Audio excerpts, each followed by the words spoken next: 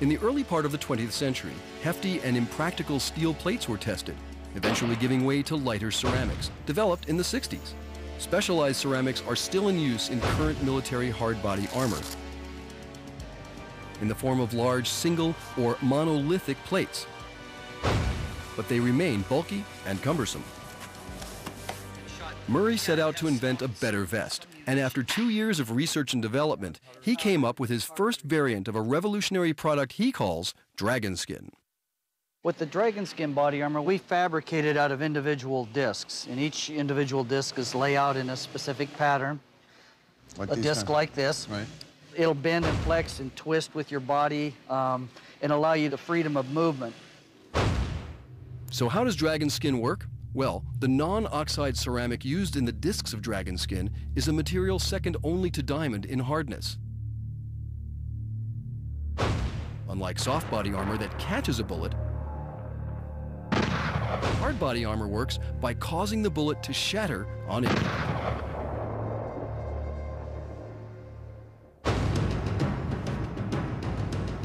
In order to test these vests, we traveled to California at the Fresno Police Department's firing range, where we enlisted the help of 2 officers from Fresno's Special Weapons and Tactics team.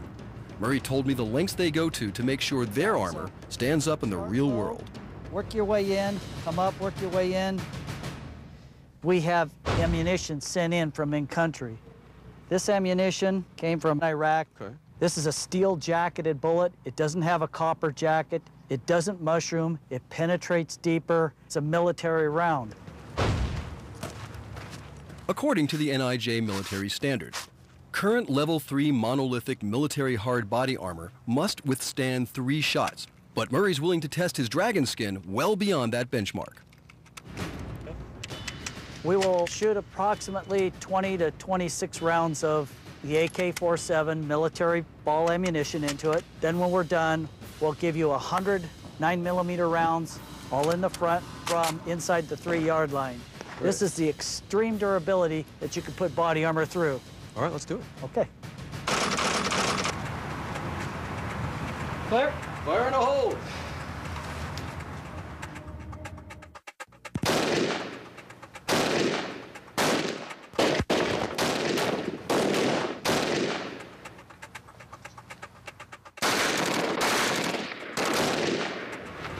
Range is clear.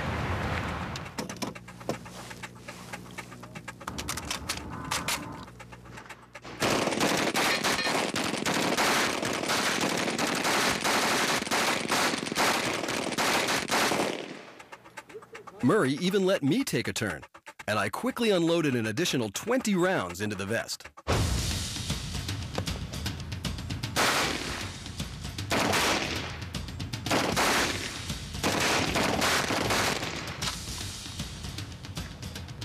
Well, Murray, what do you say we pull this off and take a look?